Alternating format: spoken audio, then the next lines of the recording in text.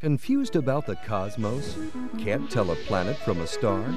Then give us just 5 minutes and we'll show you what they are. Jack Horkheimer, stargazer, director of the Miami Space Transit Planetarium, tells you all about the night sky and the biggest show of all, the universe. And now this week's episode.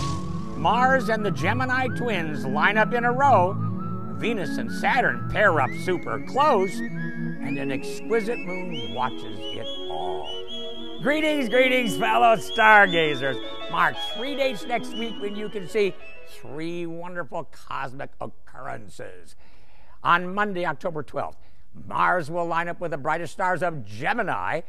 On Tuesday the 13th, Venus and Saturn will make a super close pair. And on Friday the 16th, a slender sliver of a moon will make a triangle with Venus and Saturn. Let me show you. Okay, we've got our sky set up for next Monday, October 12th, 1 hour before sunrise, facing east, where you will see a 23-day-old waning crescent moon. And just above it, 3 bright objects lined up in a row. The one closest to the moon is our old friend and half the size of our Earth, 4,000-mile-wide Rouge Gold Mars, which we have been visiting with rovers for the past 2 years, sending back incredible pictures for the whole world to see. Something I never expected to see when I was a kid. And just up to the left of Mars are the 2 brightest stars of Gemini, the twins, Castor and Pollux, which you will be able to see in early evening skies all winter long. So, use the moon to find both Mars and the Gemini twins. Next, look directly below them, and you will see the brightest planet of them all, same size as our Earth, 8,000-mile-wide Venus. And just below it, 75,000-mile-wide ring Saturn. They'll be very close, only 2 full moon widths apart. But 24 hours later, on Tuesday, October 13th, they'll be at their closest, only 1 full moon apart. Wow, don't miss this. And please, if you have a small telescope or binoculars, use them. Now, you'll also notice that Mars, Castor, and Pollux are still in a straight line, but that the moon has moved a considerable distance and gotten skinnier. It is on its way to pay a visit to Saturn and Venus, but regrettably will not get to them before they are out of their huddle and well apart from each other.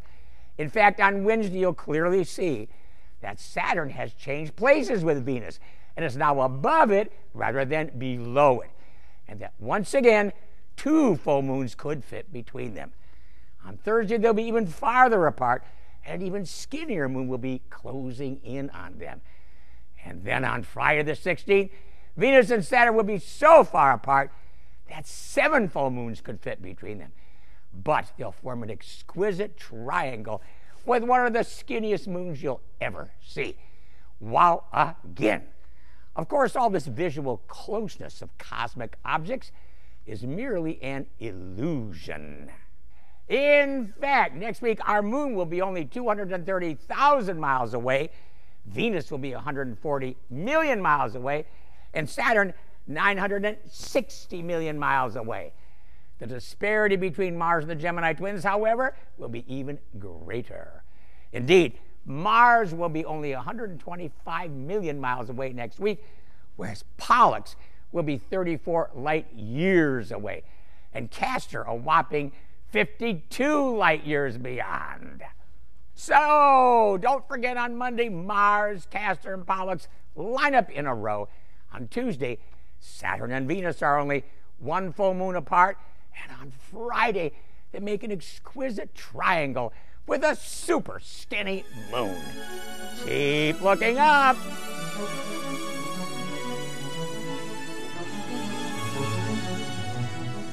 Make the Stars Your Own is available on DVD or VHS for $19.95.